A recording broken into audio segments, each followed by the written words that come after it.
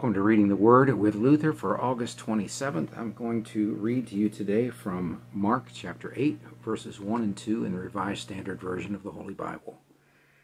In those days, when again a great crowd had gathered, and they had nothing to eat, he called his disciples to him and said to them, I have compassion on the crowd, because they have been with me now 3 days, and have nothing to eat.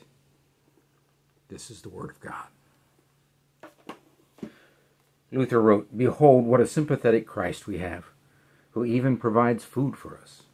Here new hope is awakened, and man is comforted through the words of Christ when he says, Here they are, and listen to me until the third day.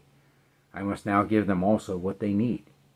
Here you see that all who faithfully cling to the Word of God will be fed by God, for that is the nature and power of faith which flows alone out of the Word of God.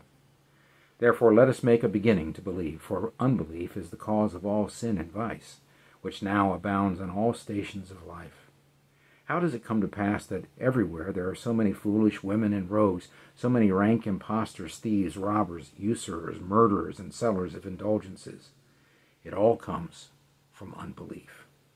For such men judge alone according to human reason, and the reason judges only according to that which it sees. What it does not see, it does not wish to accept. But Christ wishes to set before us a twofold picture, namely one of faith, that we should not be over-anxious, and also a picture of love, that as he does to us, is anxious about our welfare, feeds and clothes us out of free love, not for the sake of his own advantage or because of our worthiness. So we should also do to our neighbor freely and gratuitously out of pure love. This is beautifully portrayed in the visible picture of the 4,000 men who cling to God by a faith which says, God will indeed feed us. They commend themselves to God and freely lay all their need upon him. Then Christ comes, before they have any care and before they ask him to come, takes all more to heart than they do themselves, and says to his disciples, I have compassion on the multitude.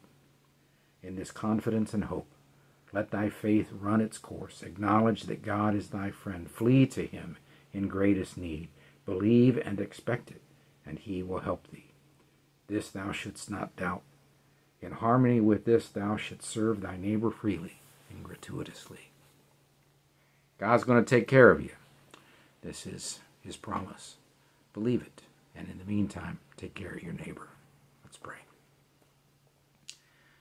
We thank you, Lord, that you've given us neighbors to take care of, for where would we be without them? For they also care for us. Though that is not the reason we should care for them. We should care for them simply because you care for us, and you have commanded us to do so. So help us to trust in you and take care of our neighbor for Christ's sake. Amen. Hope you'll be back with me again tomorrow for Reading the Word with Luther.